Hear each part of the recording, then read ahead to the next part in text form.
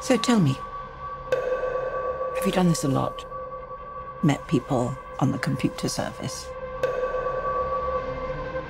Don't you find it's always the same? You mean the anticipation followed by the letdown? But I tell myself, brace up. This time it will be different. Which is why I must now confess to you a deception on my part. My name is in fact not Brian, it's Roy. To the future. How much do you think she's worth? Nearly £3 million. You're going to take the lot? You bloody bet I'm going to take it all. Is that your grandson? It's too soon to be getting so close to him. I've grown very fond of you. Do you know who you are? You're the only person on this planet who makes me feel that I'm not alone. I know things about you. Who you really are.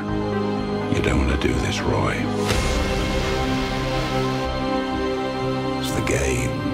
It's the adrenaline rush. What if it is? Seems like you've had quite a past.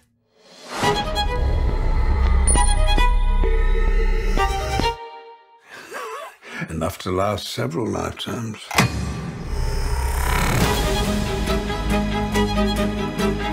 And just a blink, your life's changed forever.